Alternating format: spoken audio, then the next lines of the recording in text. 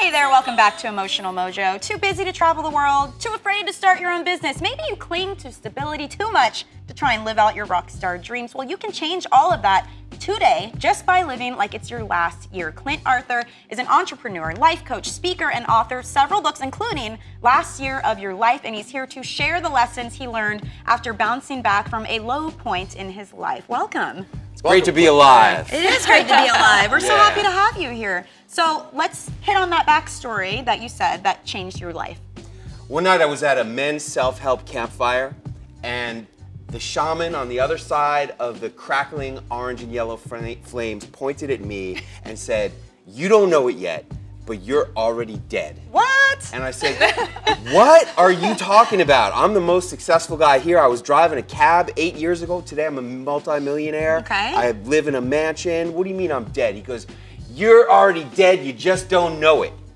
What did he mean by that? And I didn't know what he meant, but I couldn't stop thinking about it, and I would wake up in the middle of the night mumbling to myself, "I'm already dead, I'm already dead. What does that mean?" And then came to be New Year's Day, 2009, and I sat down to write my goals for the year, and I asked myself the question, what would I want to do this year if this was going to be the last year of my life? And that changed everything. Did you do everything on that list? Well, I hadn't written a word. I didn't do everything, but I got like 80% of the things on that Well, that's list. very similar to what Steve Jobs, the way that Steve Jobs approached life, because he actually said, remembering that I'll be dead soon is the most important tool I've ever encountered to help me make the big choices in life. So tell us in one sentence, how did you apply that to your life? It's really simple. Anybody can do it. Imagine that 1 year from today, you're going to be dead. Now, break it down into 52 weeks and write out the things you want to accomplish and make it happen. How do I stop myself from just becoming hedonistic? Because then that makes me think, oh, let me just go do everything that's wild and crazy. It's very interesting because that year I built a factory for my company. I wrote my book so that I could preserve the wisdom I had learned at the Wharton Business School for my kid. I lost weight and recommitted to my marriage.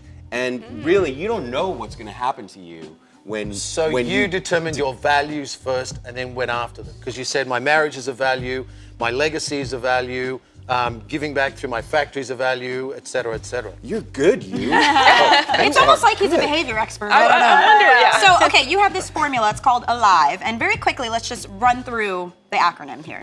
A is awareness that this could be the last year of your life. L, let go of your past mistakes. We've all made mistakes. Don't let it hold you back.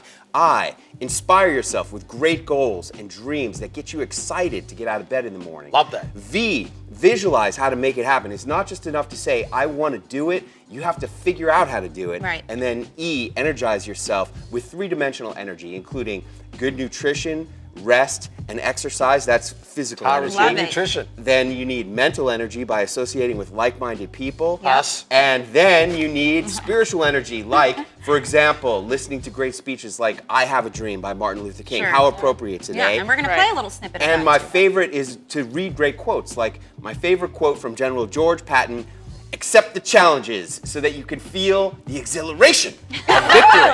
You need some energy. Could you please bring us more energy, Clint? So, Clint, you got to check this out because we took a camera around the building here to find out what people would do if it really was the last year of their lives. So take a look at this. I would travel all over the world, for sure. See all the different sites. That's probably be spend time with my family and friends. I would travel the world, see everything I want to, and spend as much time as I could with my family and friends. Spend as much time with my family as possible. Go visit some family members I haven't seen in a while. Visit my mom up in New York, family out in Arizona and stuff. And I don't know, just try to do all the things that I never got to do. Go skydiving. I would have fun, travel, hang out with my family and friends, and really not worry about anything. Take out a whole bunch of loads and go travel the world and see all the sights. I will travel a lot. And what you'd see there is what people's values are. They want to travel and Family is key. I want to experience life and I want to get close to the people that I really care about. How do you recommend somebody at home who probably has the same wishes get started on that today? Write down the list of things that are important. First, you got to commit to the project. You got to say, I'm going to live these next 52 weeks as if they're my last 52. Okay. And then you make the list and you really focus in and say, okay, if I could only pick one, what would be the one? That becomes the first big goal. Okay, perfect. If I could only pick another one, what would be the second one? Right. You just got to prioritize and go for it. Got it. We love it. Thank you so much, Clint, for joining us. Don't forget the name of the book is The Last Year of Your Life. It's available online. And if you want more info, you can head to our social media sites.